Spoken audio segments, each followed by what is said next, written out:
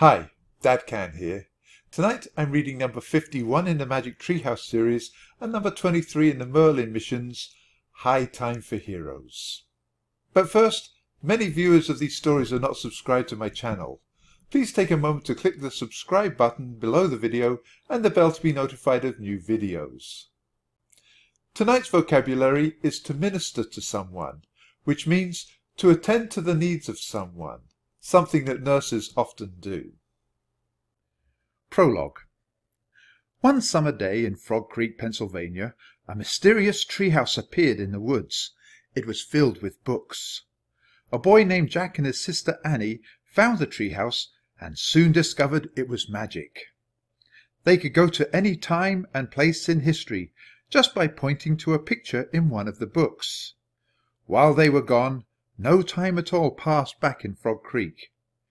Jack and Annie eventually found out that the treehouse belonged to Morgan Le Fay, a magical librarian from the legendary realm of Camelot. They have since travelled on many adventures in the magic treehouse, and completed many missions for both Morgan Le Fay and her friend Merlin the magician. Now Merlin needs Jack and Annie's help again. He wants them to travel through time and learn 4 secrets of greatness from people who are called great by the world. Jack and Annie have completed 2 of the 4 missions. They took a trip to ancient Macedonia, where they spent time with Alexander the Great and his warhorse Bucephalus, and they visited Coney Island in 1908, where they saw Harry Houdini and his wife Bess perform a magic show. Back in Frog Creek, they are waiting to see where Merlin will send them to find the next secret of greatness.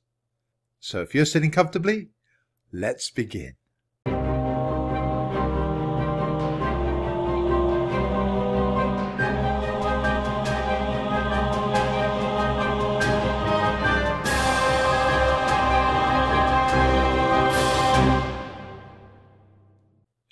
Chapter 1. I Know Her. Jack sat in a sunny spot on front porch, studying a book of magic tricks. He was planning to put on a magic show for his parents and grandparents. He took a sip of lemonade, then started making a list in his notebook. Flying paper clips. "Hey!" Annie tapped on the screen door. "Let's do something." "I'm already doing something," said Jack. He took another sip of lemonade and added more tricks to his list. Magical clinging pen. Great pepper trick. Annie gasped. "Did you hear that?" she asked. She opened the door and came out onto the porch. "Hear what?" said Jack. He added another trick. Steal the strength trick. "That whooshing sound," said Annie. Whooshing sound? Jack read his list and decided he still needed 2 or 3 more tricks. "Like the treehouse just whooshed into the woods," said Annie. Yeah, said Jack. He flipped through the pages of his book. "Come on, go with me," Annie pleaded. "Let's check the woods again, please." "We've already checked 5 times since Tuesday," said Jack. "Once more won't kill you," said Annie. "I have this feeling. I'm serious." Jack sighed. "Okay, you win," he said. "One more time." He put his notebook and pencil into his backpack. Leaving his book of magic tricks on the porch, he stood up and followed Annie down the steps and across their yard. "Aren't you dying to find another secret of greatness for Merlin?" Annie asked as they headed up the sidewalk. "And what about the magic mist? Don't you want to have another great talent for an hour?" "Of course," said Jack. "But I'm also tired of looking for the treehouse and not finding it. For 2 weeks you've had these hunches." Jack and Annie crossed the street and headed into the Frog Creek woods. Winding through the shadows of trees, Jack took a deep breath, inhaling the scent of warm earth and summer leaves. Hidden birds sang from the tree branches. As Jack and Annie drew closer to the tallest oak, Jack's heart started to pound. This time something was there, high in the branches of the tree. "Whoosh!" Annie said softly. Jack grinned as he looked up at the small wooden house nestled high in the branches. "Okay," he said. "I'm glad we checked." Annie ran to the rope ladder and started up. Jack followed. Inside the magic treehouse, the branches of shadows danced on the wooden walls. A piece of paper, a gold ring, a tiny bottle, a small book, and a scroll were waiting on the floor. "A new message from Merlin," said Annie. She picked up the scroll, unrolled it, and read aloud. "Dear Jack and Annie, I hope you enjoyed your time with the Houdinis. I ask you now to find the third secret of greatness from a woman named Florence Nightingale. M." "Florence Nightingale?" said Annie. "I know her. I gave a report on her." "I just know her name. Who is she?" said Jack. "She's amazing. She's one of my heroes," said Annie. "Yeah, okay, but what did she do?" asked Jack. "Florence Nightingale lived in the 1800s in England," said Annie. "The English army was fighting in this place called the Crimea on the Black Sea, and Florence Nightingale was a nurse there.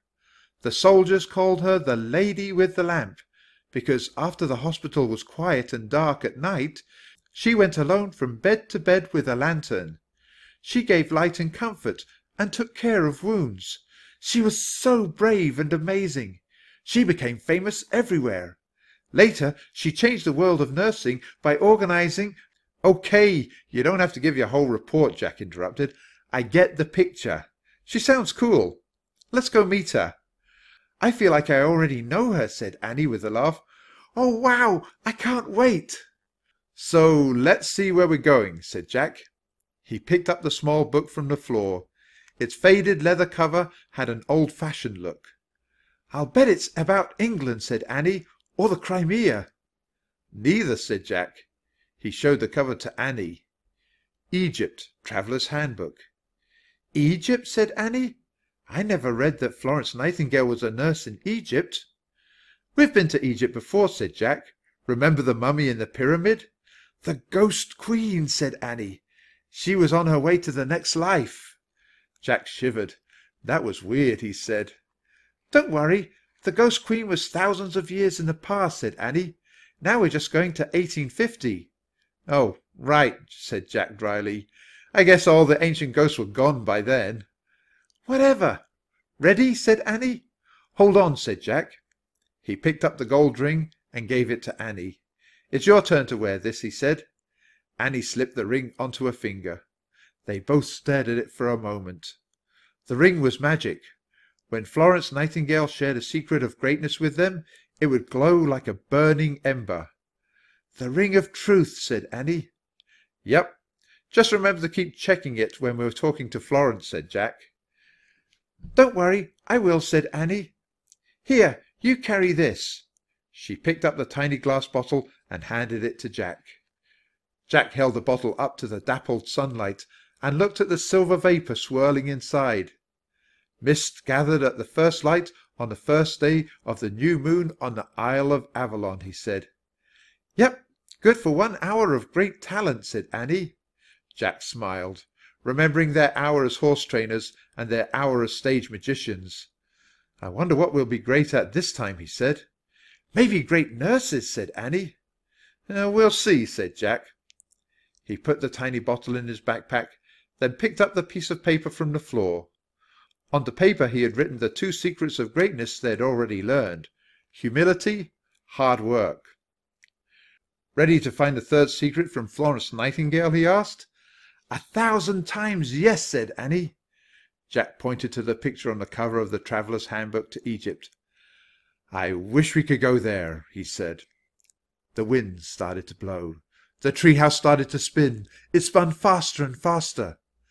Then everything was still. Absolutely still. Chapter 2. Welcome to Thebes. Warm, dry air filled the treehouse. Jack wore a helmet-type hat, leather boots, a long-sleeved shirt, and a pair of heavy linen pants with a leather belt. A large pouch was attached to the belt. "I wish I was dressed like you," said Annie, making a face. She was wearing a long white dress with frilly lace. "You look like a cool explorer. I look like I'm going to a tea party." "Don't feel bad," said Jack. "My clothes are really scratchy and heavy." "Hee-haw!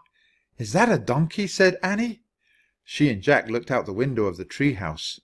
Leaves and branches completely blocked their view. "I think we landed in a sycamore tree," said Jack, studying the leaves. Annie pushed some branches aside. All they could see below were more leaves, but straight ahead in the distance was a wide plain dotted with sand-coloured ruins. Beyond the plain, mountains loomed against a cloudless blue sky. The Egyptian sun was blindingly bright. "Hee-haw! That's definitely a donkey," said Annie. "Let's go look." She gathered up a long white dress and started down the rope ladder. Jack stuck the small handbook into his leather pouch. He saw that his notebook, his pencil, and a bottle of magic mist were also inside the pouch, along with some coins that showed images of pharaohs. "Hey, we have some Egyptian money," he called out to Annie. "Great! Come on down," said Annie. She was already on the ground. Jack buckled his pouch, then clumsily climbed down the rope ladder in his leather boots. As soon as he stepped onto the grass, flies landed on his face. He shook his head and waved his hands, trying to brush them away.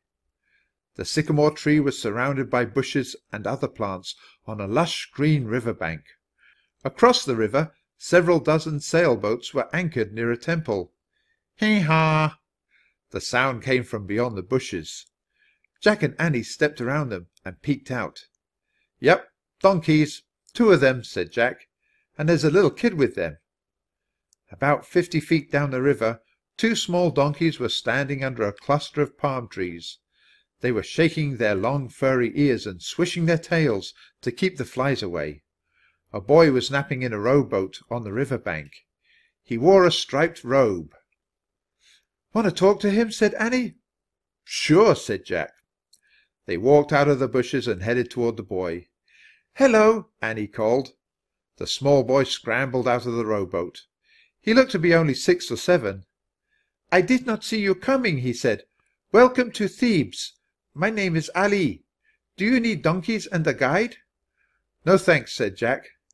"My grandfather is the best guide in Thebes," Ali said with pride. "He is returning now with 2 travellers from England. There he is, on the horse." In the distance, a white-bearded man wearing a turban was riding a pack-horse. He was leading a man and woman on donkeys toward the river. "After my grandfather rows them across the Nile to their boat, he can guide you to the tombs in the cliffs," said Ali, "or the temple of Luxor." He pointed to the temple across the river. "Thanks, maybe later," said Jack. "We are here every day. Come back," said Ali, and he ran to meet his grandfather and the travellers from England. "We just learned a lot," Jack said to Annie. "It seems we landed in Thebes, Egypt, on the river Nile, across from the temple of Luxor." "Sounds like a fairy tale," said Annie. Jack pulled out their Egypt handbook. He found Thebes and read aloud. "Travellers enjoy visiting the area of Thebes in Egypt. 4,000 years ago, the Egyptian city was a capital of the known world. At that time, it was the noisiest and liveliest place on the river Nile." "Seriously?" said Jack. He looked around at the quiet river bank, the donkeys, and the distant bare mountains. "I guess times have changed for Thebes," said Annie. "No kidding," said Jack. "So I wonder what Florence Nightingale is doing here." "Nursing," said Annie. "She has to be. That's what she's famous for. Maybe those English travellers know something about her." Annie pointed to the couple riding with Ali's grandfather. "Remember, Florence was from England too." Jack and Annie watched the 3 riders arrive at the river bank. Ali's grandfather climbed off his pack-horse and helped the couple off their donkeys. As Ali and his grandfather gave the donkeys water, the Englishwoman noticed Jack and Annie. "Hello, children," she called, waving. Jack and Annie waved back, and the couple headed toward them. "How delightful to see new faces in Thebes," the woman said. "Yes," said the man, smiling. "Who are you? Where are you from?" The man and woman were both stout and middle-aged, but they had a young, exuberant air about them. "I'm Annie, and he's my brother Jack," said Annie. "We're from Frog Creek, Pennsylvania." "Americans! Wonderful," said the woman. "We're from England. My name is Selina Bracebridge. I'm travelling with my husband Charles." "And I am that very Charles," said Charles. "With whom are you 2 travelling?" Our parents," said Annie. But they left us on our own in Thebes." "To visit the ruins," said Jack. They said it would be a great educational experience. What brave American children you are, Selina said, and what unusual parents. Indeed. And where are you brave American children staying? Asked Charles. Up the Nile, that way, said Annie. She waved a hand vaguely toward the treehouse. In a little house. It's sort of like an inn. I see. Good, good, said Charles. Well, can we do anything to help you? With your Thebes educational experience? Jack could tell the man was joking, but Annie answered right away. Actually, you can help us, she said. Have either of you heard of a woman named Florence Nightingale? At the place we're staying, someone said she was in Thebes. Selina's eyes widened in amazement. Charles, did you hear that? They're looking for Flo. Jack looked at Annie, then back at Charles and Selina. You know Florence Nightingale, he said. Know her? She's our best friend, said Selina. She's travelling with us, for goodness sake. She pointed at the sailboats anchored along the river. For many weeks now, she's been sailing up and down the Nile with us in our boat, said Charles. That is amazing, Annie said to Jack. Totally, he said. How do you two know Flo? Asked Selina. Well, we don't exactly know her, said Annie. We just know she's a world-famous nurse. Oh, what? Said Selina.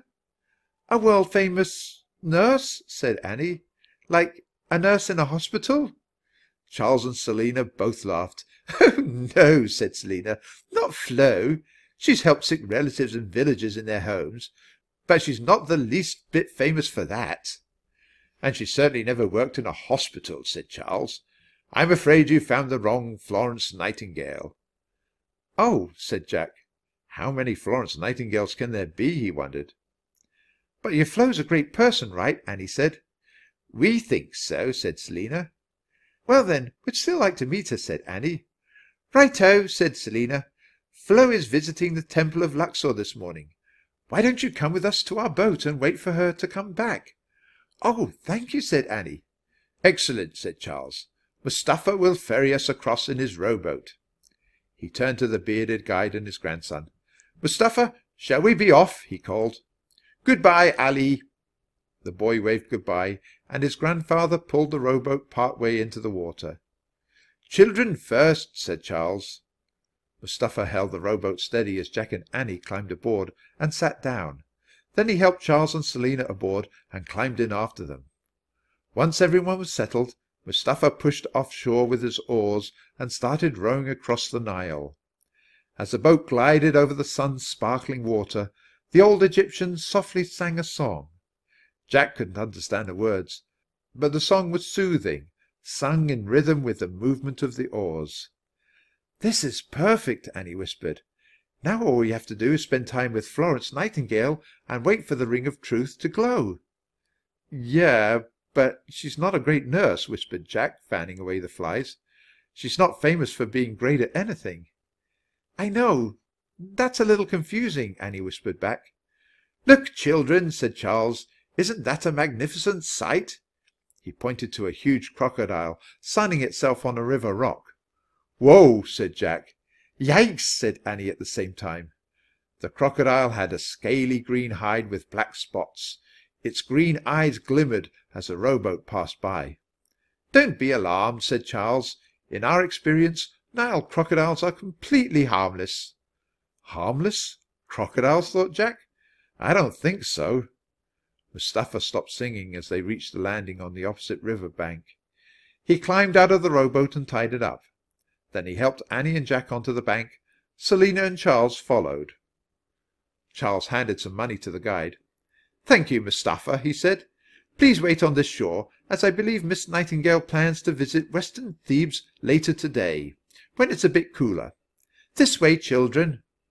Jack and Annie followed Charles and Selina as he walked briskly along the landing, passing the line of sailboats moored at the water's edge. Whose boats are those? Asked Annie. They're rented by travellers from all over Europe, said Charles, most of whom are hiding from the midday heat right now. I don't blame them, thought Jack. The heat and the flies were almost more than he could bear. He felt sorry for the workers on the boat decks, scrubbing floors and mending sails. Here we are, said Selina. She and Charles stopped at the largest boat anchored on the river. Home, sweet home.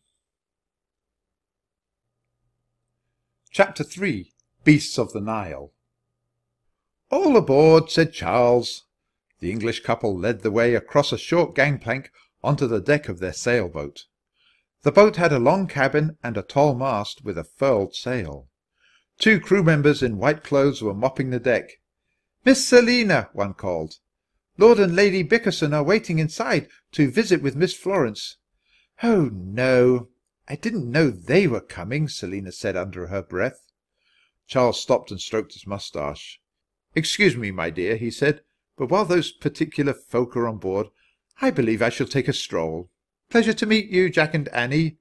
He tipped his hat, then retreated back down the gangplank. Coward, called Selina. Charles turned and saluted her from the river bank. Do give my best to the Bickersons, darling. Ta-ta, he said, and took off. Who are the Bickersons? Asked Annie. Selina sighed. Lord and Lady Bickerson are aristocrats from London, she said. They're friends of Florence's family. Come and meet them, brave American children. It might be good for your education. The boat rocked gently on the calm water as Jack and Annie followed Selina across the deck.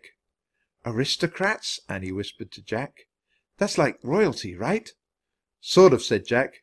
We have to act proper. No problem, said Annie. We've hung out with the Empress Maria Theresa of Austria and King Philip II of Macedonia. Yeah, well, don't mention that to anyone, said Jack. Duh, said Annie.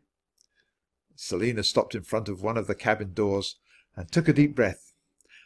Are you ready? She asked Jack and Annie. Yes, said Jack, eager to get out of the heat and away from the flies. Selina opened the door and motioned for Jack and Annie to follow her. They walked into a small sitting room with green-panelled walls and dark woodwork. It took a moment for Jack's eyes to adjust to the shadowy room. It was much cooler inside than outside, but the red-faced man and woman sitting stiffly on straight-backed chairs were both fanning themselves frantically. Lord and Lady Bickerson, hello. I'm sorry that Florence is not here now. I'm sure she'll be back soon, said Selina. But in the meantime, please meet Jack and Annie from America. Hello, Jack said with a bow. Greetings, my lord. Greetings, my lady, Annie said with a curtsy. The aristocrats barely nodded. They fanned themselves harder. Have a seat, children. Jack and Annie sat on the edge of the sofa. Jack tried to keep his back as straight as he could. When he saw Lady Bickerson scowl at his hat, he quickly pulled it off. How are your lordship and ladyship today? Asked Selina. The 2 aristocrats spoke at once. Terrible and wretched, said Lord Bickerson. Burning up, said his wife. Oh, I'm so sorry, said Selina. But Jack noticed she didn't sound sorry at all. We saw a dreadful beast this morning, said Lady Bickerson. A dreadful beast? Selina repeated. Yes, a crocodile, said Lord Bickerson. And a servant told us a hippopotamus was spotted up river yesterday. Nile hippos kill people, you know. And Egyptian jackals have been seen recently, too. They come out at night and slay small animals. He looked at Jack and Annie. They have even been known to attack children. Furthermore, our servants have been telling us about the snakes in Egypt, said Lady Bickerson. The black mamba, for instance.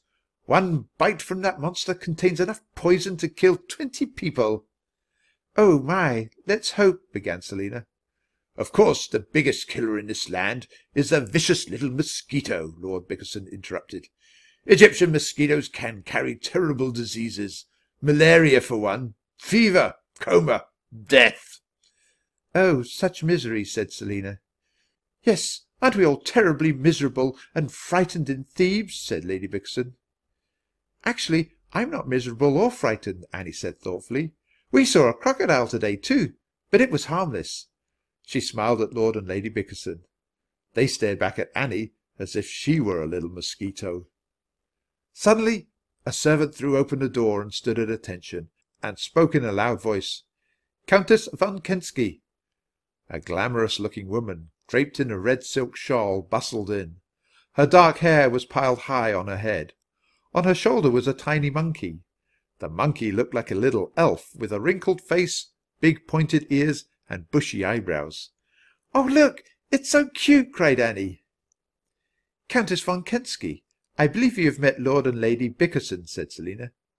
"Oh, yes," said the Countess, nodding to the Bickersons, "but neither Cuckoo nor I have met these lovely children. Who are you?" "Jack and Annie from America," said Annie. "Delightful," said the Countess. "Jack and Annie, this is Cuckoo von Kensky. I am from Budapest, Hungary, but she is a baby baboon from the Sudan, in Africa. Cuckoo, say hello." As the Countess leaned down toward Jack and Annie, Cuckoo grabbed Jack's ear with her tiny fingers and yanked hard. "Ow!" Jack said. The baby baboon grinned as if she thought Jack was funny. "Cuckoo, no, no," said the Countess, pulling Cuckoo's hand from Jack's ear. A big no-no, thought Jack, rubbing his ear. "Oh, woo," said the baboon, looking at Jack with her big eyes. "Oh, woo yourself," said Annie, laughing and reaching out to pet Cuckoo. "Careful, child, she'll bite you," said Lord Bickerson. "Excuse me, my lord, but my darling Cuckoo never bites," said the Countess. The look on the Bickersons' faces grew even more sour as Annie rubbed the baboon's spiky-haired little head. Cuckoo stared at Annie with bright, curious eyes, then let out a shrill screech. Annie screeched back at her. Everyone laughed, except, of course, the aristocrats, who now glared at Annie and Cuckoo as if they were both little mosquitoes. Before the Bickersons could speak, the door opened again. A tall, slender woman stepped inside. Clutching a notebook, she was breathless, sunburned, and smiling. But a smile quickly turned to a look of dismay when she saw all the visitors. "Florence, finally!" exclaimed Selina. Florence Nightingale wore a plain grey dress. Her brown hair was parted in the middle. "Hello, Florence, my dear," Lord Bickerson said. "Please sit down." Florence took a seat, then smiled politely. "Greetings, my lord and lady," she said. Her eyes softened as they rested on the Countess and the baby baboon. "Hello, Countess. How is our little Cuckoo today?" "Very happy," said the Countess. "She's just made 2 wonderful new friends from America." She nodded toward Jack and Annie. "Oh, hello," said Florence. "Hello," said Jack. Annie couldn't speak. She just stared at Florence with wide eyes and a big grin. "Flo, this is Jack and Annie," said Selina. "They want to meet you." Florence looked puzzled. "But why?" she said. "For some reason they believe you are a world-famous nurse who works in a hospital," said Selina. Florence looked curiously at Jack and Annie. "A world-famous nurse?" she said. "How strange!" "Strange indeed," said Lady Bickerson with a snort. "Work in a hospital? It's unthinkable." "Unthinkable, my lady?" said Florence. "Well, your mother and father would certainly find it so," Lord Bickerson said huffily. A sad expression crossed Florence's face as she looked back at Jack and Annie. "No, children," she said. "I am not a world-famous nurse. In fact, I have never, not even for one day, worked in a hospital. My family would find it unthinkable." Selina jumped in to change the subject. "What Flo really loves is taking notes about the Egyptian ruins," she said to Jack and Annie. "That's why we make such wonderful travelling companions. She loves to take notes, and I love to sketch. Tell our guests about your morning, Flo." "I was at the Temple of Luxor," said Florence, brightening. "I studied the paintings, particularly the ones of Anubis." "Anubis?" said Jack. "The jackal god," said Florence. "He is on many tomb walls. Ancient Egyptians believed jackals protected the dead. I find that so fascinating." "That is fascinating," said Annie. Lady Bickerson shuddered. "Ugh, I find it gruesome," she said. "It's not gruesome at all, my lady," said Florence. "I find Egyptian mythology to be quite beautiful." "I think so too," said Jack. "Beautiful?" said Lord Bickerson. "I don't see how one could find anything in this land beautiful, Florence. I cannot imagine why you'd want to prowl around these ghastly ruins." "Nor I," said Lady Bickerson. "They all stink of rats and decay." "Oh, speaking of rats," said the Countess, "Cuckoo and I saw one in our cabin last night. Neither of us could sleep a wink after that." "We never sleep," said Lady Bickerson, "not with the rats and flies and fleas, and that dreadful singing from our crew hurts my ears." "I'm sorry you find everything so distasteful in this land, my lady," said Florence. "It makes me wonder why you and your lordship ever chose to travel to Egypt in the first place." "Why, these days it's considered quite fashionable to visit Egypt," said Lady Bickerson, "though now Lord Bickerson and I can't possibly understand why." "I adore Egypt," Florence said, "and I feel that I must defend her. Egypt and I quite agree with each other." "Indeed," said Lord Bickerson. "You adore Egypt? She agrees with you, and you feel you must defend her? You certainly seem to have an excellent opinion of yourself, Miss Nightingale." Florence took a deep breath. Then she said quietly, "No, in truth, I do not have an excellent opinion of myself, my lord." "I have an excellent opinion of you," Annie whispered. An awkward silence filled the room. "Forgive me," said Florence. "I'm not feeling well. I must retire to my own cabin. I fear I must." And with that Florence Nightingale rose from her chair and slipped soundlessly out of the room. Chapter 4. Baboon Babysitters. Everyone was silent for a moment after Florence left. The Bickersons were the first to speak. "Well," said Lady Bickerson. "How utterly rude," said Lord Bickerson. "Excuse me for a moment while I check on Flo," said Selina, a worried look on her face. "Perhaps the heat was too much for her today." And with that Selina left the sitting-room too. "Well," said Lady Bickerson again. "I hope I did not offend Miss Nightingale by complaining about the rats," said the Countess. "I like her very much. Miss Nightingale, I mean, not the rat." "You do not know Florence as we do," said Lord Bickerson. "You have no idea of the trouble she has caused her family." "It's shocking," said Lady Bickerson. "She refuses to behave like a lady. She's full of her own thoughts and opinions. She tells her poor mother she has dreams to leave home so she can work." "What's wrong with that?" asked Annie. Uh-oh, thought Jack. Annie sounded angry. "No proper lady works out in the world," Lord Bickerson snapped. "Why not?" asked Annie. "I mean, if you wanted to follow your dreams and people wouldn't let you, wouldn't you feel bad too? And what's wrong with having thoughts and opinions? I have thoughts and opinions all the time." "What a rude child you are," said Lady Bickerson. "Is that how your parents taught you to speak to your superiors?" Jack was starting to get angry too. "We don't have superiors at home," he said. Lord Bickerson glared at Jack and Annie. "It is high time you children left this boat," he said. "Miss Nightingale does not even know who you are. None of us know who you are, or who your parents are." "Excuse me, sir, but this is not your boat, is it?" Annie said. "I thought it belonged to Selina and Charles." "Oh!" The aristocrats both gasped. Lord Bickerson strode to the door. "Begone," he said. "You children are the very definition of the word impolite. Leave before I send for the local governor. He'd know what to do with you." "Seriously? What does that mean?" said Jack. "It means go," said Annie, "which I'm happy to do." "Me too," said Jack. Jack and Annie stood up. As they headed for the door, Annie looked back at the Countess and her baby Baboon. "Goodbye, Countess. Goodbye, Cuckoo. It was great meeting you." Jack nodded in agreement. "Must you leave?" said the Countess. "I fear we must," said Annie, echoing Florence. She curtsied and Jack bowed. Then they both headed out the door. Outside, the sun was brighter and hotter than ever. Flies buzzed everywhere. Jack put his hat back on. "Come on, let's get away from these beasts," he said. "The flies or the aristocrats?" asked Annie. "Both," said Jack.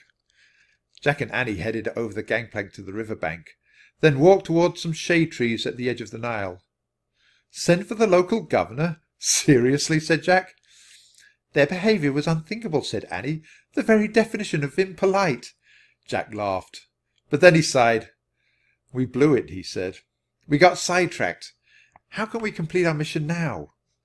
"Don't worry. We'll wait for the Bickersons to leave," said Annie. "Then we'll try to get back on board and visit with Florence." "Okay. Sounds like a plan. Sort of," said Jack. "Come on. Let's wait on that big rock under the trees," said Annie. Jack and Annie headed toward the shady rock. Not far away, Mustafa was sitting next to his rowboat, reading a book. The guide looked up, gave them a nod, then went back to his reading. Across the river, Ali was resting with his donkeys. "Could you believe the way those two talked about Florence?" said Annie. "She can't be a nurse. She can't work outside her home. She can't even have her own opinions. How do you become great if people make you feel so bad about yourself? And did you notice how they tried to make us afraid of everything? That was crazy." "Yeah, crazy," said Jack. But the aristocrat's warnings had gotten to him. Now he was on the alert for all the beasts of the Nile. What do black mambas look like, he wondered. Do jackals ever come out during the day? When he heard the whine of a mosquito, he shook his head as if his hair was on fire. "What's wrong with you?" said Annie. Before Jack could answer, he heard a loud call. "Wahoo!" Jack and Annie jumped up and whirled around. "Cuckoo!" cried Annie. The baby baboon was scrambling toward them on all fours. Countess von Kensky hurried after her. "Cuckoo, wait!" she called. Cuckoo leapt into Annie's arms. "Well, hello!" cried Annie, hugging the baby baboon. "She wanted to find you," the Countess said, out of breath. "After you left, she screeched at the Bickersons. She even shook her little fists, so they ordered her off the boat too. Now the poor couple is sitting there all alone." "Oh, thank you, Cuckoo, for sticking up for us," said Annie. "I can see you like Cuckoo, and that she likes you," said the Countess. "Therefore, I have a favour to ask you. Could you care for her this afternoon? I must take a ferry down river to see a sick friend, but I cannot take Cuckoo. My friend is afraid of creatures from the wild." "Of course we'll take care of her," said Annie. Annie, you know we have a mission, right?" Jack said under his breath. Their job was to find a secret of greatness, not to babysit a baboon. "Don't worry, Cuckoo won't get in the way," Annie said to Jack. She looked at the Countess. "We'd love to." Thank you very much. I trust you to be wonderful caretakers," said the Countess. She reached into her purse, brought out a chunk of brown bread, and gave it to Jack. "Please give her bits of this when she is hungry, or sad. I won't be back until nightfall. Where can we rendezvous then?" "Rendezvous?" said Annie. "Yes, meet up with each other," said the Countess. How about Selina's boat?" said Jack. Good. You two are angels who dropped from heaven. Thank you so very much," said the Countess. "Be good, Cuckoo," and she hurried down the river bank to catch her ferry. "Oo-woo," said Cuckoo, looking after the Countess.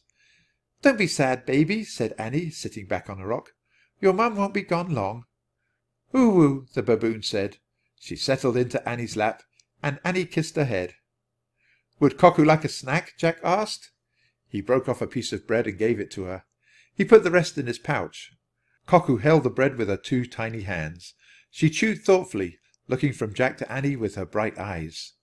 She uttered funny little noises between bites. Suddenly she screeched and pointed upriver. Jack and Annie turned to look.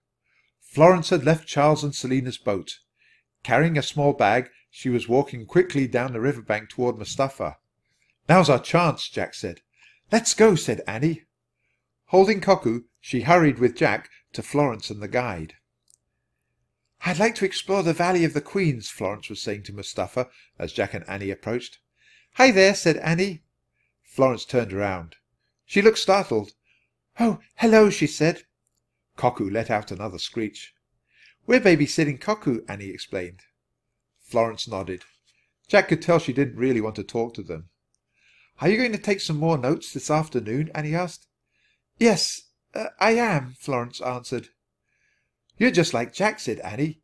"He loves to write in his notebook too." "Oh, how nice," said Florence. Jack was embarrassed. Florence's mind was clearly on other things. She nodded politely and then turned back to the guide. "Shall we be off, Mustafa?" Mustafa helped Florence into the rowboat and took his position. As the guide picked up his oars, Florence glanced back at Jack, Annie and Cuckoo. They were all just standing on the bank staring at her. Florence sighed. "Do you need a ride to the western shore?" she said. "Yes, please," said Annie. "Then come," Florence said. "You're welcome to join us." "Thanks," said Annie. Jack didn't say anything. He didn't feel welcome at all. Jack and Annie climbed in with Cuckoo and sat behind Florence. Mustafa used his oars to push the boat off the river bank. As he began rowing across the Nile, the white-bearded guide sang the same peaceful song he had sung before. Annie gave Jack a thumbs-up sign. Not really, Jack thought. Florence was sitting with her back to them now, writing in a notebook. How could they ever get her to pay attention to them? "Look up Valley of the Queens," Annie whispered to him. Jack took the handbook out of the pouch on his belt. Then he and Annie silently read. About 3,000 years ago, the wives of the pharaohs were buried in the Valley of the Queens, near the Valley of the Kings. The tombs were cut out of limestone cliffs. "Excuse me, Miss Nightingale," Annie said. "Have you ever been to the Valley of the Queens?" Without looking back, Florence shook her head. "We find it fascinating," said Annie. She nudged Jack, letting him know it was his turn to speak. "Did you know that the wives of the pharaohs were buried there about 3,000 years ago?" Jack said. "I believe their tombs were cut out of the limestone cliffs." Florence barely nodded. She didn't say a word or look back at them. Before Jack or Annie could think of another way to get her attention, the rowboat arrived on the western shore. Chapter 5. Valley of the Queens. "Miss Nightingale, your donkey!" Ali called out. The small boy stood with a donkey and a larger pack-horse. "How lovely to see you, Ali," said Florence. Mustafa stepped into the shallow water and pulled the rowboat onto the bank. Then he helped everyone out of the boat. Jack and Annie stood with Koku and watched Florence mount the donkey. Mustafa climbed onto his pack-horse. Jack felt helpless. He didn't know how to stop Florence from leaving them. "Have a nice afternoon," said Annie. Florence looked back at them. "I hope you have a nice afternoon too," she said.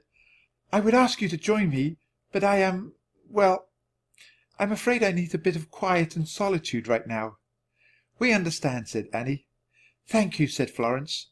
She turned back to the guide. "Lead the way, Mustafa." Mustafa and his horse headed away from the river. Florence followed on a donkey.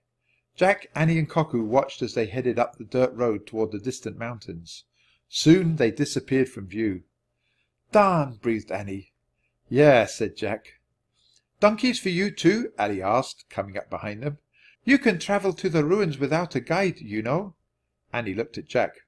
"Want to?" she asked. "How do we get to the Valley of the Queens?" Jack asked Ali. "Very easy." The boy pointed to the road. "Travel the same way they went," he said.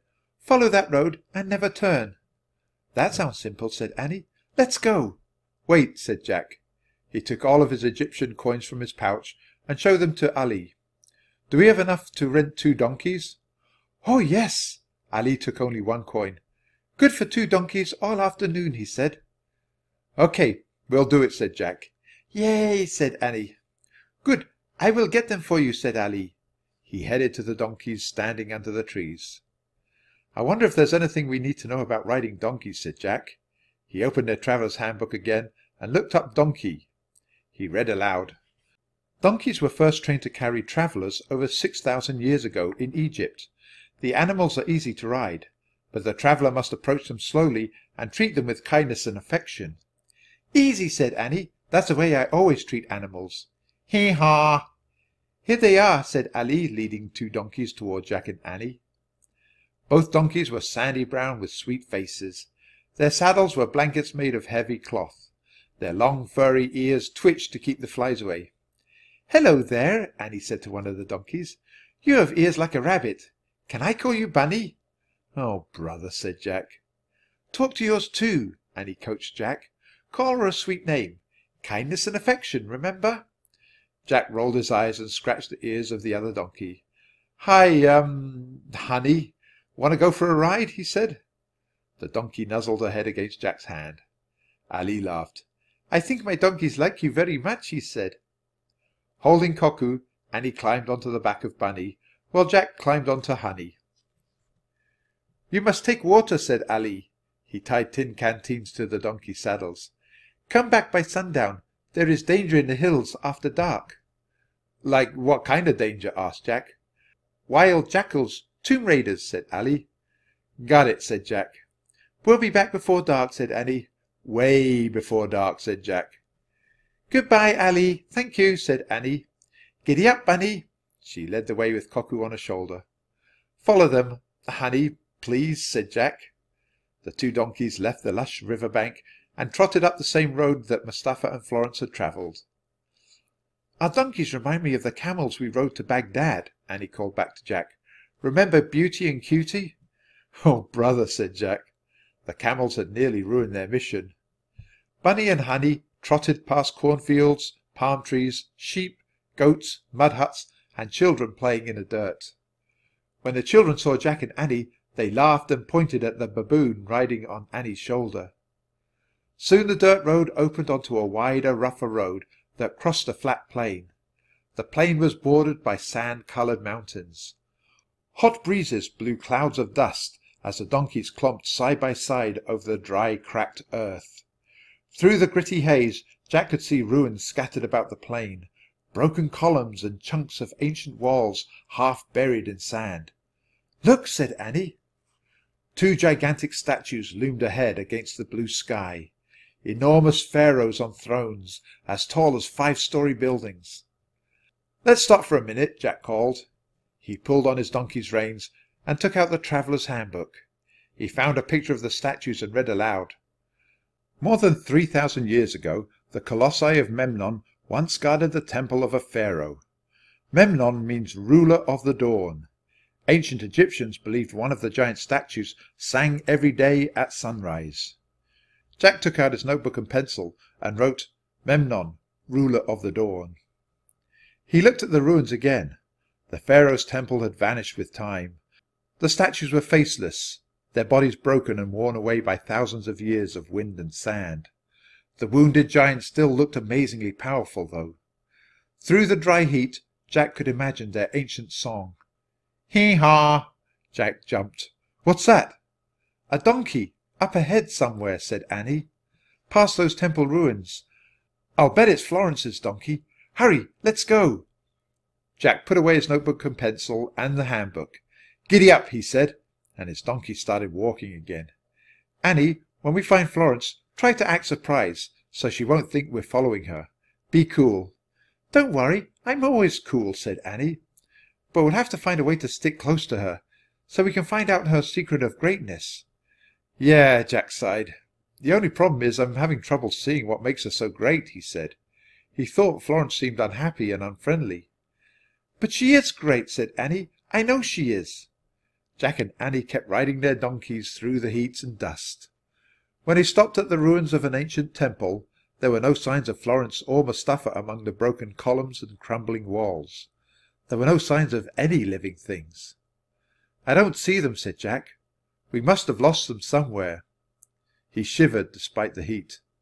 The quiet felt spooky to him. He grabbed his canteen and took a long drink of water. Annie did the same. Then she poured a little water into her cupped hand and offered it to Koku. "Do you think we should keep going to the Valley of the Queens?" asked Annie. "I guess so," said Jack. "Florence and Mustapha are probably already there," said Annie. "Giddy up, Bunny." As the donkeys walked toward the cliffs, Jack couldn't shake his uneasy feeling. Everything was the colour of mud and sand. The only other living creatures were some vultures circling in the sky. As Jack stared up at the birds, Annie brought her donkey to a halt.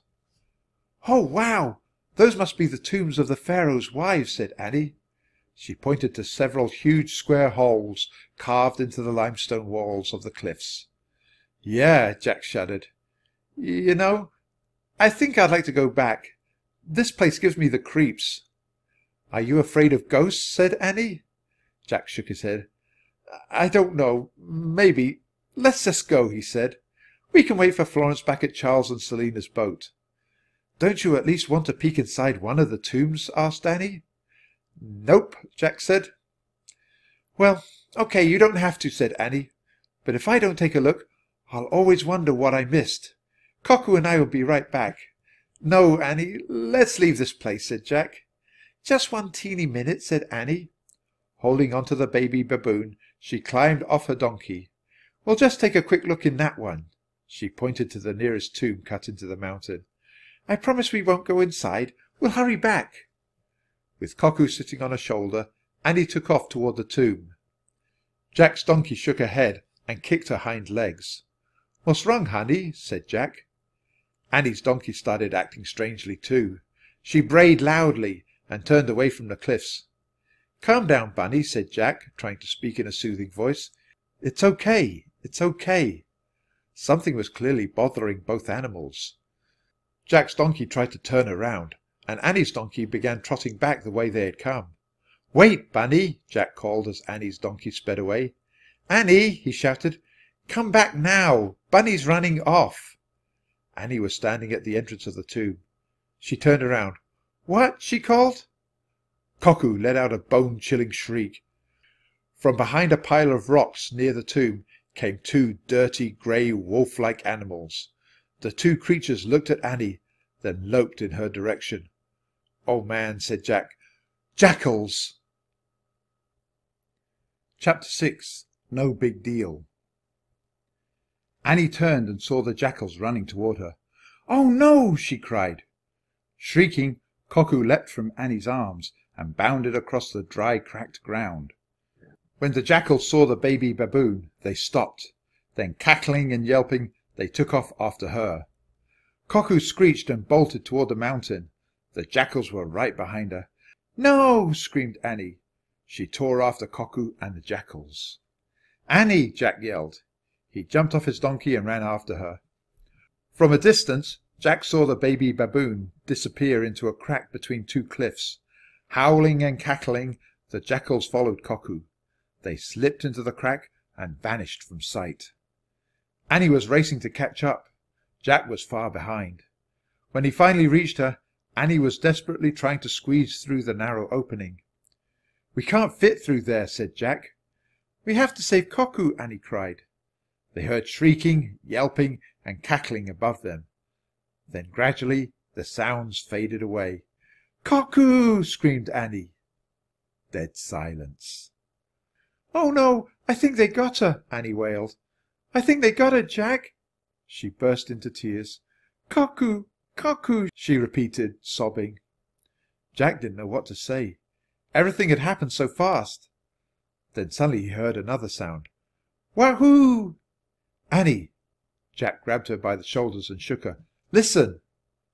Annie put her hand over her mouth. Tears rolled down her cheeks as she listened. "Wahoo!" The sound came from high above them. Jack and Annie stepped back and looked up the steep cliff. Cuckoo was at the very top, jumping up and down, screeching at them. "She made it!" cried Annie. "She got away! Cuckoo, come down! Come down!" "Where are the jackals?" said Jack. "I'll bet it's too steep for them to climb up after her," said Annie. "Cuckoo, come down!" The baby baboon paced back and forth along the edge of the cliff, crying. "We have to go get her," said Annie. "She's afraid to come down." Cuckoo screeched and waved her arms. "We can't climb up there," said Jack. "It's too steep." "We have to try," said Annie. "We're not rock climbers," said Jack, looking up at the steep wall of limestone. "Only the best rock climbers in the world could get up there." "We can do that," said Annie. "We can be great rock climbers." "You can't be just one," said Jack. "You have to go through lots of training and practice." "The mist," Annie said. "We can use the magic mist and make a wish to be great rock climbers." "Use the mist?" said Jack. They could only use the mist once, and it was supposed to help them with their mission. But when he looked up at the baby baboon crying and waving her arms, saving Cuckoo seemed more important than anything. "Okay," said Jack. "We'll use the mist to get her down, but we might have to walk back. I'll bet both our donkeys have run far away by now." "No problem. We can do that," said Annie. "Hurry, before the jackals come back." Jack reached into his leather pouch and pulled out the tiny bottle. He uncorked the top. "Here goes," Jack said. "I wish to be a great rock climber." He slowly inhaled the magic mist. His nostrils filled with the scent of mountain air and cold moving water. The fresh, clean smell filled him with strength and energy. Jack handed the bottle to Annie. "I wish to be a great rock climber," she exclaimed. Annie inhaled the mist too. Then she gave the bottle back to Jack. He corked it and put it away. Jack and Annie looked up at the steep wall of limestone cliff. "No big deal," said Jack.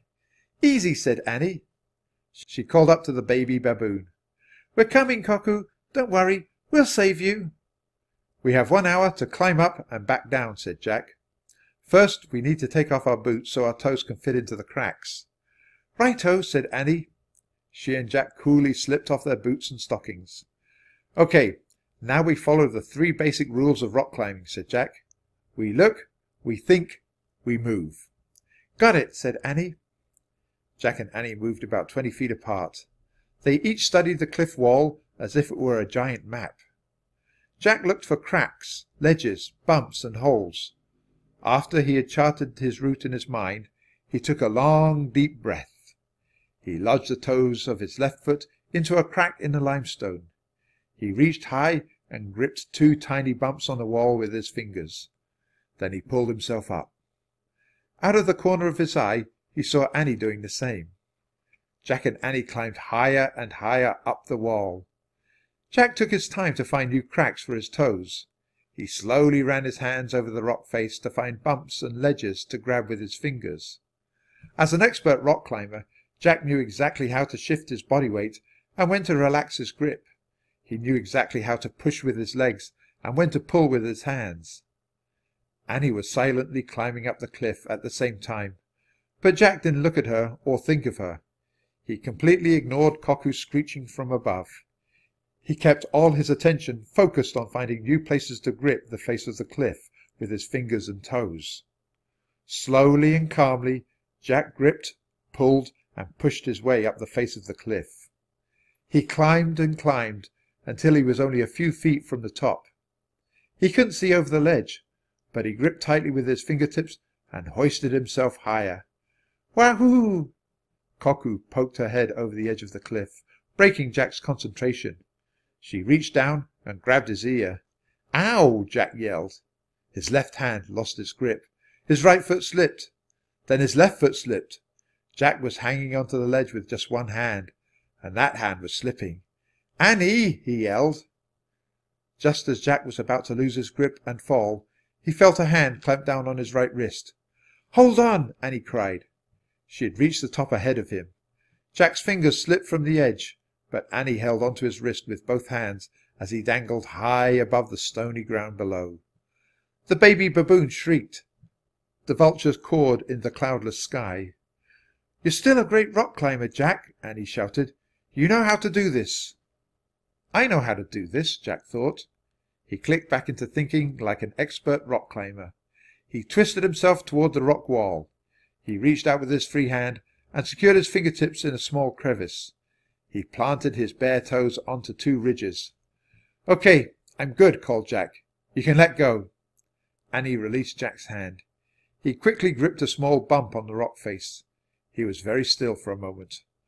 Blocking out all sounds and thoughts, he waited for his breath to slow down.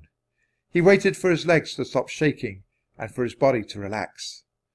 Using all his strength, Jack pulled himself upward. He lifted his leg over the rim of the limestone cliff. Then he gracefully pulled his whole body up and over the edge. Phew, breathed Jack. He was safe.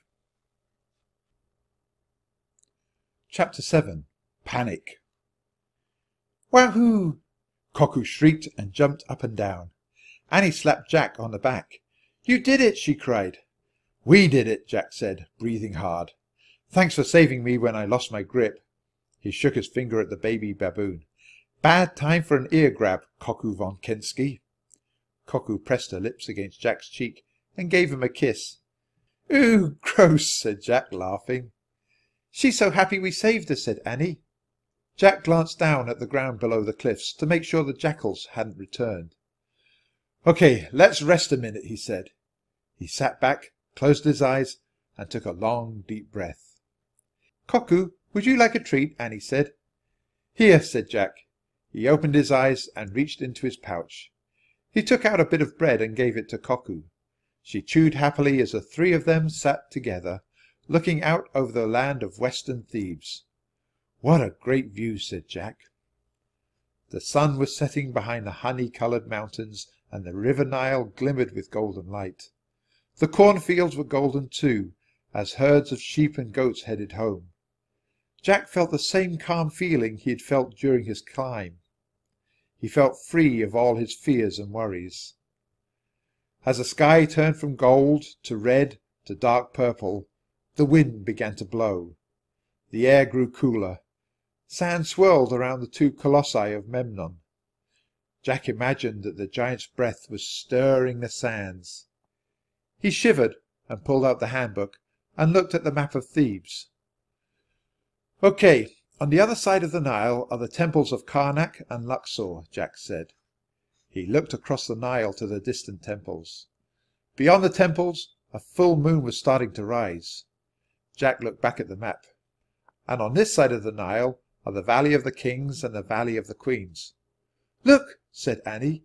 She pointed to the fallen temple near the road to the river. "Do you see 2 people?" Sure enough, in the distance, 2 people were riding a horse and a donkey. "It's them," Jack said. "Florence and Mustafa. Maybe they can help us get back, since we don't have donkeys anymore." He stood up and waved his arms. "Hello!" Annie joined him. "Hello!" she yelled. But Florence and Mustafa didn't seem to hear them as they rode back toward the Nile. "Hello!" Annie called once more. But it was no use. "Well, we'll just have to walk fast and catch up with them at the boat," said Jack. "We still have time to get down, don't we?" said Annie. "I mean, our hour isn't up yet, is it?" I don't think so," said Jack. He couldn't believe he had forgotten about the time. "How long did it take us to climb up? How long have we been sitting here?" "I don't know," said Annie. The sun had sunk below the horizon, and the sky was quickly growing dark. "We have to hurry," said Jack, "before our hour runs out. Before we lose our rock-climbing skills. Before it gets darker. Before the hills become more dangerous." "Relax, Jack," said Annie. "Remember, rock climbers go slowly. We look, we think, we move." "Right," said Jack. "Right. Okay." He took a deep breath and tried to slow his racing heart. He tried not to think about running out of time, or losing their rock-climbing skills, or the danger in the dark valley. "You okay?" said Annie. "Yes," said Jack. They looked over the edge of the cliff at the rock face. Jack realized he still knew exactly what to do. "No big deal," he said. "No big deal," echoed Annie. Jack mapped out his route to the ground. He located bumps, ledges, holes, ridges, cracks, until he had a good plan. "I'll carry Coco on my back. She's not heavy," said Annie. "I'll start down over there." She moved about 20 feet away from Jack. "Don't forget, go slowly," she reminded Jack. "And don't freak out. We look, we think, we move." Yeah, right. I know," said Jack. "Just concentrate on yourself." Jack turned away from Annie and Coco. He took a full, deep breath. When he felt a perfect balance between calm and alertness, he started down the cliff wall. Jack inched smoothly along the face of the rock, shifting his weight and keeping his eyes on his feet. He reached down to the lower ledges with his toes and lodged his fingertips in the cracks above. He kept his body straight and didn't lean too closely into the rock. Jack knew exactly what to do, until he was halfway down. Then suddenly, he didn't know anything. Jack froze. His body started to shake. His toes slipped from the cracks they were in. His hand slipped from the ridge he was gripping. He fell. Jack hit the ground so hard he couldn't breathe. His whole body screamed with pain, especially his right shoulder and arm. "Jack!" Annie cried out from above him. Then there was a terrible thud. Jack heard Coco shriek. He wanted desperately to help Annie and the baby Baboon, but he was still struggling to breathe. He couldn't stand up. He couldn't move at all. Jackals started howling. It sounded like many more than just 2. It sounded like a whole pack. The howling grew louder, then faded away. Anne! Anne! Jack whispered. He couldn't even say her name. The wind made loud whistling sounds through the limestone cliffs.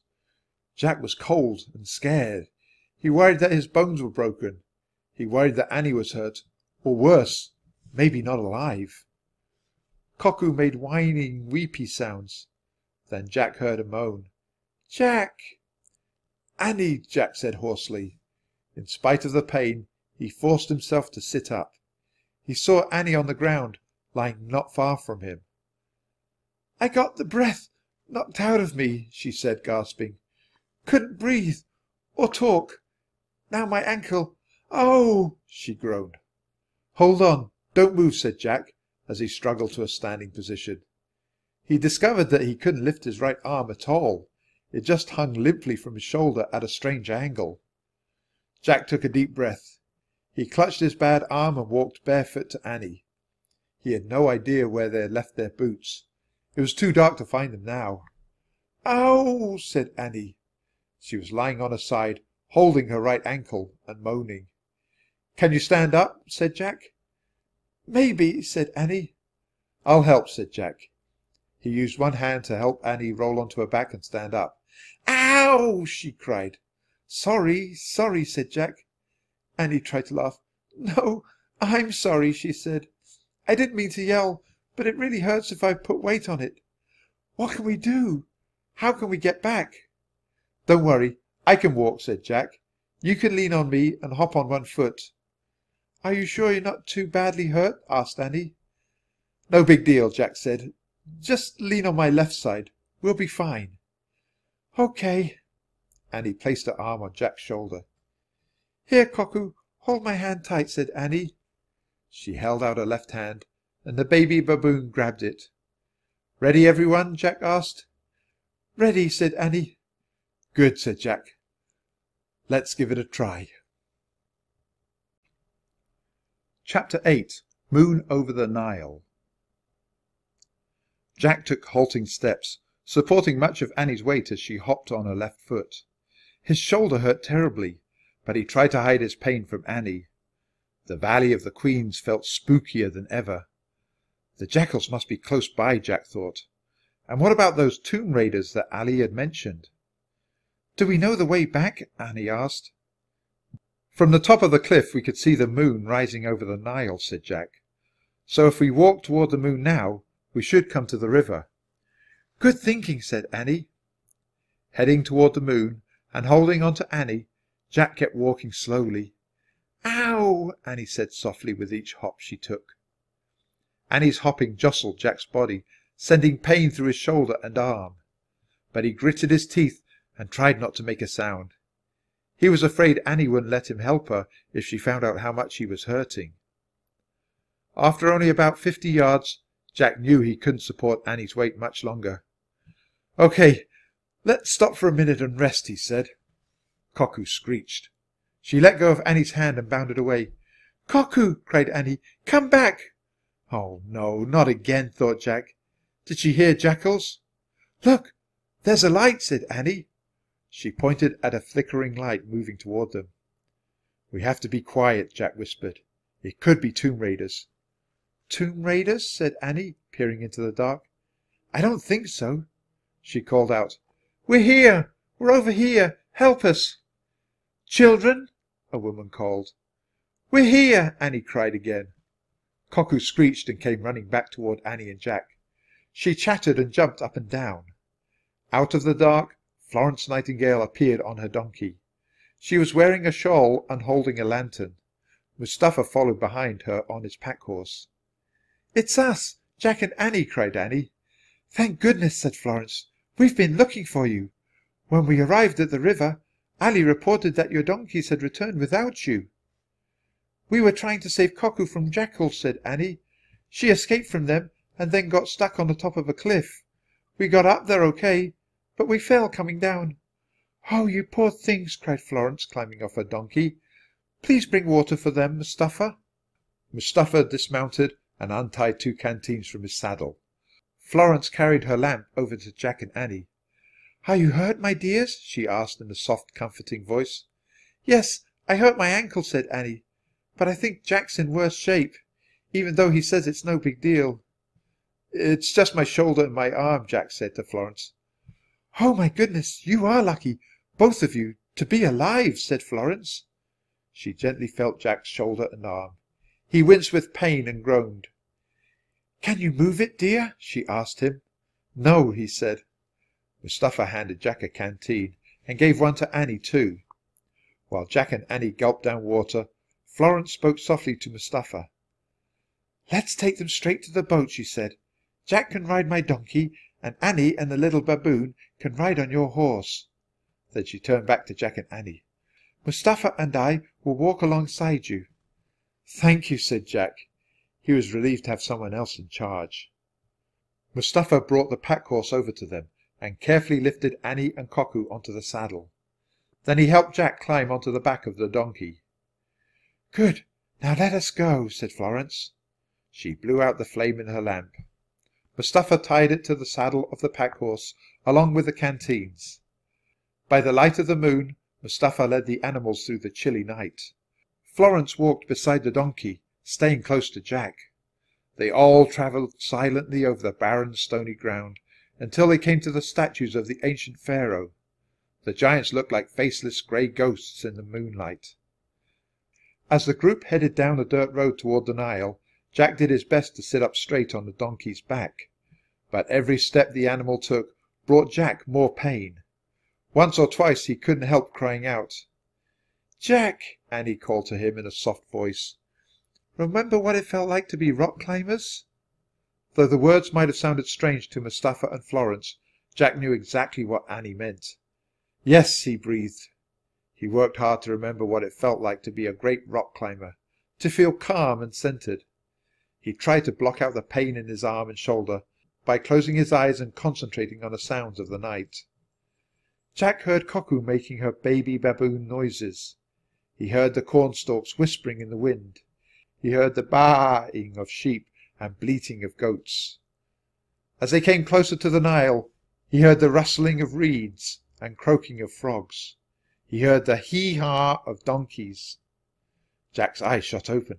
"Honey," he said. "Bunny," Annie called out, "is that you?" "Hello, I have your 2 donkeys here," Ali called, rushing toward the travellers. "They are safe. I am so glad you are safe too." "Can you please help us, Ali?" said Florence. "We must get Jack and Annie back to the Bracebridges boat."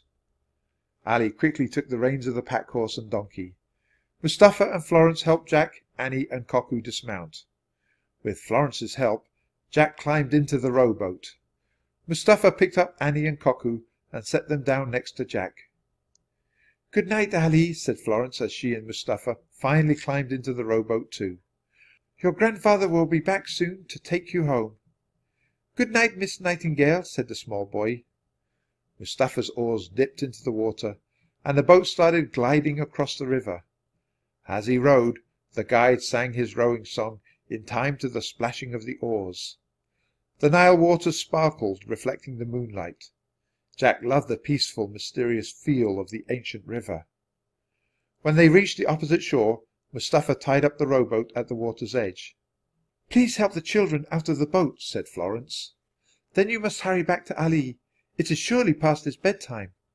Mustapha nodded. Florence turned to Jack and Annie. "I'll be back in a moment with Charles and Selina," she said. She climbed out of the rowboat and hurried away. Mustapha helped Jack, Annie and Koku onto the grass. "Thank you," said Annie. The old Egyptian nodded again.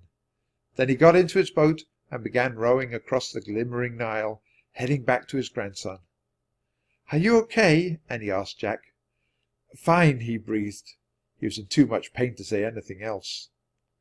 Jack heard voices coming toward them. Florence was hurrying down the river bank with Selina and Charles. "Oh, my poor dears!" cried Selina. "And Koku! There you are!" "Did the Countess come looking for her?" said Annie. "No, she sent word asking us to keep Koku for the night," said Selina. "Oh, good. And can we stay too?" Annie asked shyly. "We'll meet up with our parents tomorrow morning." "Of course. Here, let me help you," said Charles, leaning down. "Put your arm around my shoulder." Annie did as Charles said. He lifted her and carried her back toward the moored sailboat. "We'll follow them, Jack," said Florence kindly.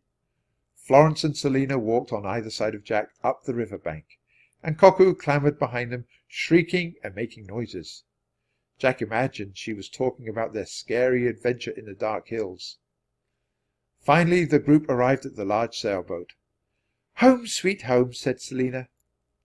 "Into my cabin," said Florence. Charles and Selina helped Jack and Annie into the middle door of the long cabin. Koku followed and leapt onto a tall bed. Florence helped Jack take off his heavy long-sleeved shirt, his belt and his hat. "Now make room for the children, Koku," Florence said to the baby baboon. Jack and Annie climbed onto the large bed, and Florence gently covered them with blankets. It gets quite cold at night, she explained softly. She draped mosquito netting around the bedposts as Selina lit kerosene lamps. Jack could smell the kerosene as the flames flickered and shadows danced on the green panelled walls. The boat rocked on the Nile and a soft breeze came through an open porthole. Through the gauze of the delicate mosquito netting, Florence, Charles and Selina looked like dream figures, or angels to Jack. He closed his eyes, and finally he felt safe. Chapter 9. Heroes of the Dawn. Woo-woo? Jack felt Koku's little hand on his ear. He opened his eyes. The mosquito netting had been pulled back. The baby baboon was perched on the headboard of the bed. She grabbed Jack's ear and tugged. He started to push her away, but to his surprise, his right arm was pinned across his chest. It was tucked tightly into a cotton sling. "No, no, Koku," said Annie. She pushed the baby baboon away from Jack. Florence Nightingale was sitting on the edge of the bed, wrapping a long piece of cloth around Annie's ankle. "Hello, Jack," said Florence with a lovely smile. "I hope you don't mind your sling. I manoeuvred your arm into it while you were in a deep sleep." "Thanks," he said. "I'm afraid you dislocated your shoulder," said Florence. "It'll be less painful if you wear the sling. As soon as you get to a city, you must see a doctor." "I will. Thanks," said Jack. Florence finished pinning the cloth bandage snugly around Annie's ankle. "There, my lady. Your ankle will heal as well. But you must go very slowly for a while," she said. She looked at Jack. "Your sister received a frightful sprain, but I'm happy to say she has broken no bones." "Cool," said Jack. Florence tucked Jack's blanket tighter around him. "There, soldier. Warmer now?" Jack was confused at first. Then he realized that Florence had thought he meant that he was cold when he said cool. He started to laugh, but it hurt his arm too much. "Miss Nightingale, you really are a great nurse," said Annie. "What's your secret?" "I have no secret," said Florence. "I have only taken care of friends and relatives. As you heard from Lord Bickerson, my family does not allow me to work. But I would love to be a nurse. That is my greatest dream in life. It is why I found it so strange that you two thought I was a nurse. And now, through entirely unpredictable circumstances, I have been a nurse to you both. Is that not a remarkable coincidence?" Florence shook her head with wonder. "Well, please excuse me, and I'll pour your tea." Florence stepped over to a small kerosene stove and poured water from a tea kettle into 2 cups. "Good try," Jack whispered to Annie. "She still doesn't have a clue that she's great."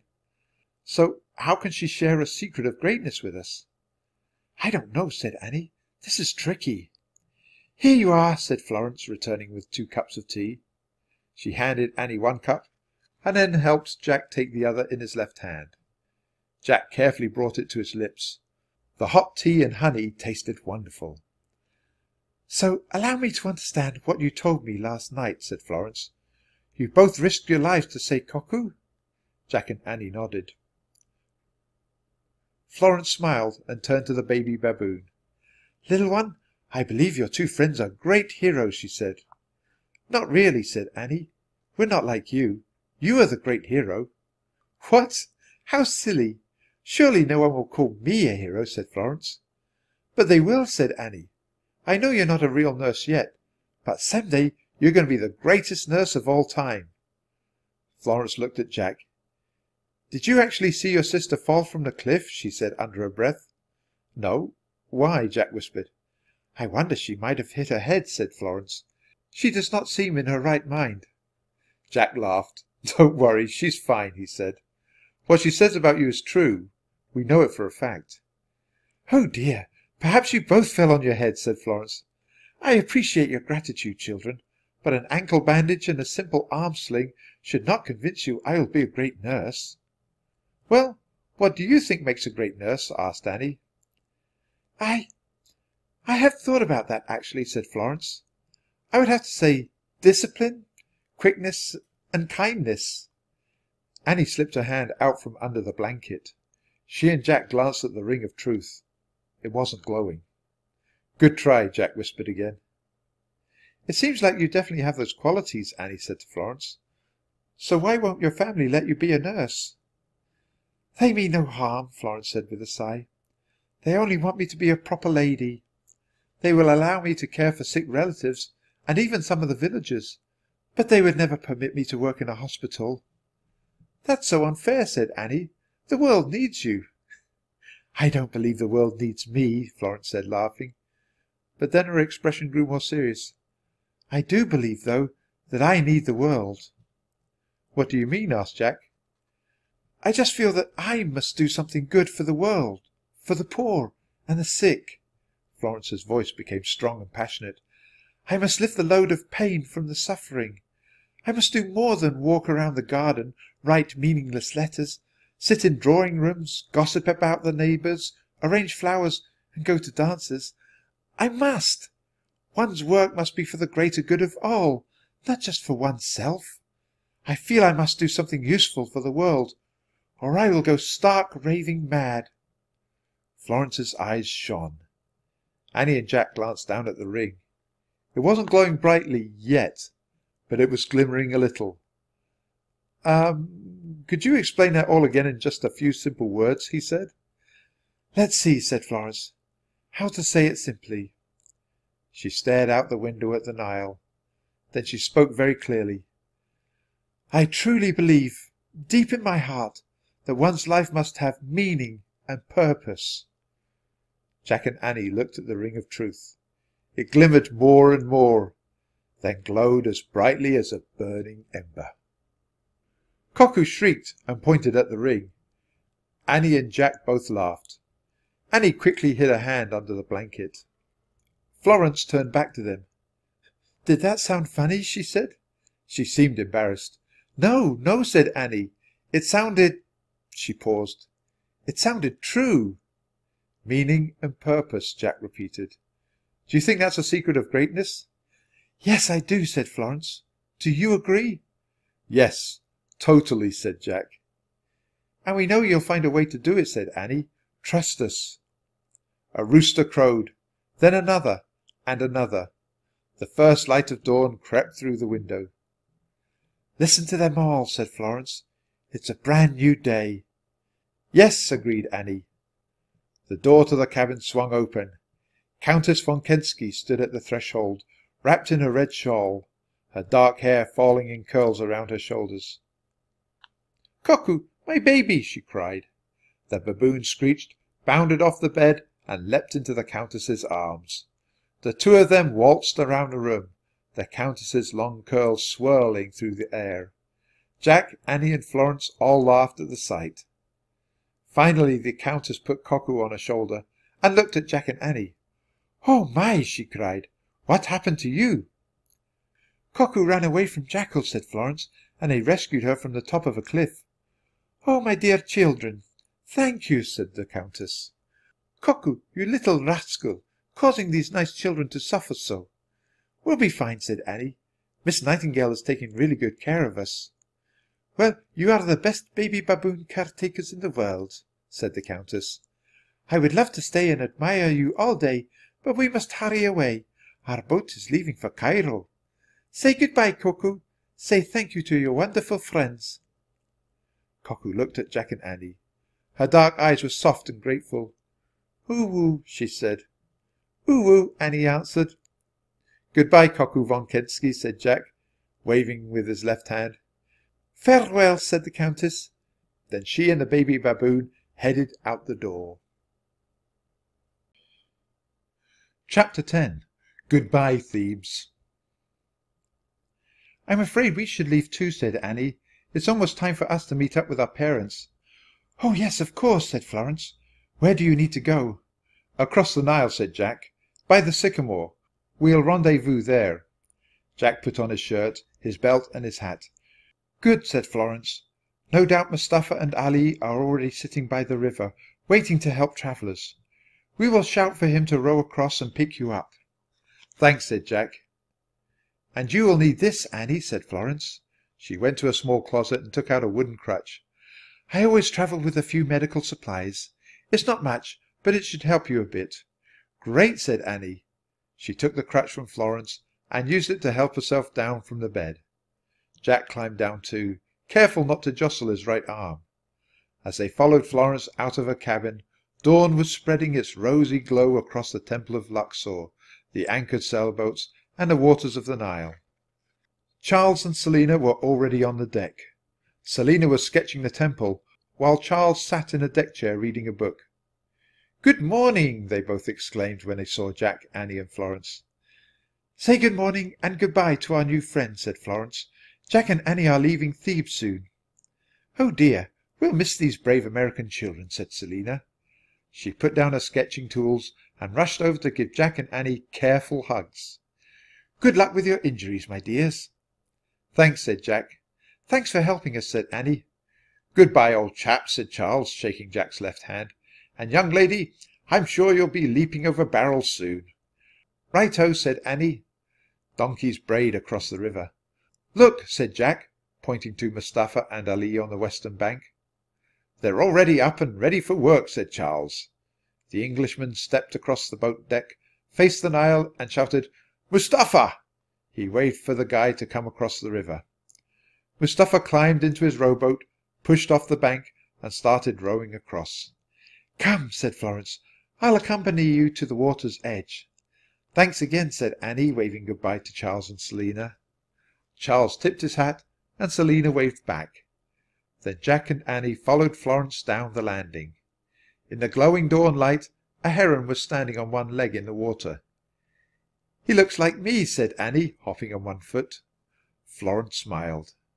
"There is more activity here in the first hour of cool morning than at any other time of day," she said. Men in robes and turbans were sitting under a palm tree, smoking a water pipe. 2 women were bathing small children in the Nile. Some girls were spreading wet clothes over rocks to dry.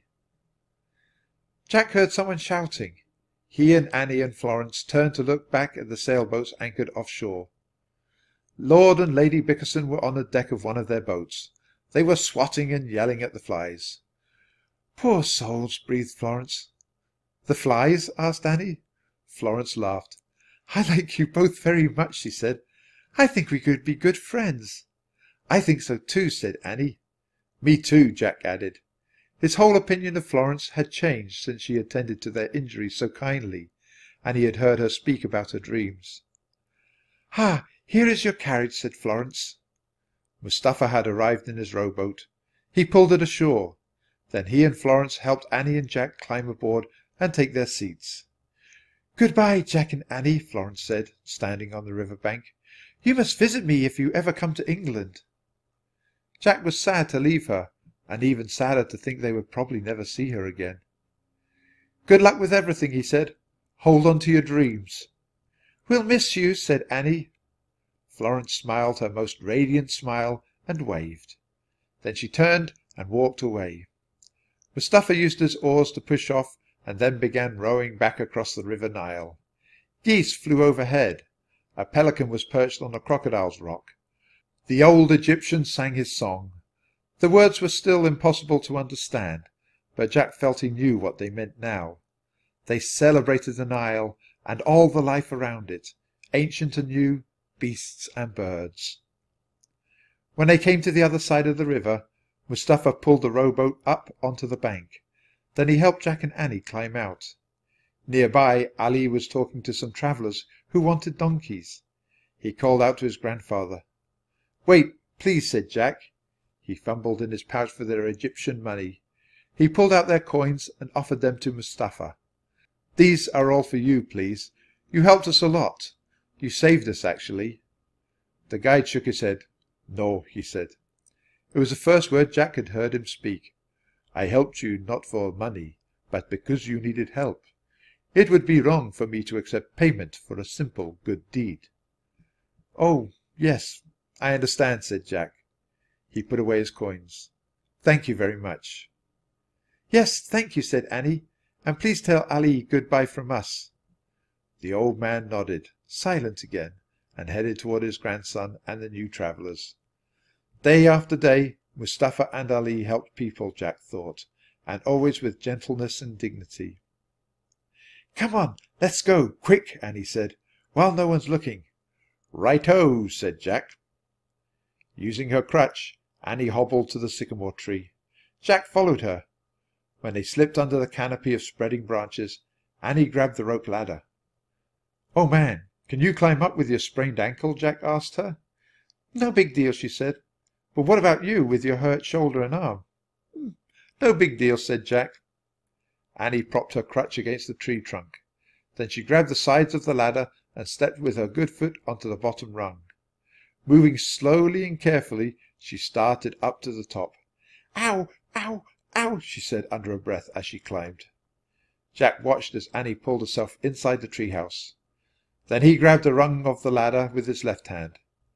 "At least this sycamore tree isn't as tall as the oak tree in Frog Creek," he thought. Keeping his right arm still, he slowly pulled himself up, teetering this way and that on the rope ladder. Finally, he painfully heaved himself into the treehouse too. He was exhausted.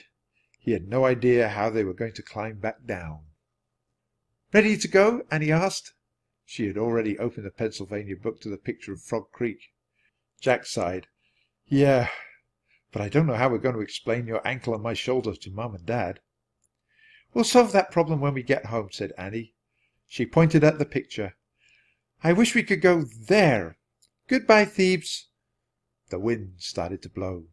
The treehouse started to spin. It spun faster and faster. Then everything was still. Absolutely still. Jack's arm sling was gone. He moved his shoulder carefully. The pain was gone too. He breathed a huge sigh of relief. He was happy to be wearing his own clothes again, and even happier that his arm and shoulder were perfectly fine. "No more bandage," said Annie. "No more sprained ankle." Jack and Annie looked at each other in wonder. "Cool," they said together. "I guess what happens in Thebes stays in Thebes," said Jack. Annie laughed. "Okay, we have the third secret of greatness now," said Jack. He took out his pencil and picked up the piece of paper from the floor. Under the words humility and hard work, he added meaning and purpose. "Isn't that two secrets?" said Annie. "No. In this case, I think it takes two words to say one thing really well," said Jack. "I'm glad to know Florence's life will have meaning and purpose," said Annie. "I didn't want to tell her this and freak her out, but she'll go to nursing school in Germany, and she'll be a great nurse in the Crimea. And eventually she'll be the founder of modern nursing." "Phew," said Jack. "Yeah, phew," said Annie. "And you know who else I think had meaning and purpose in his life?" said Jack. "Who?" said Annie. "Mustafa," said Jack.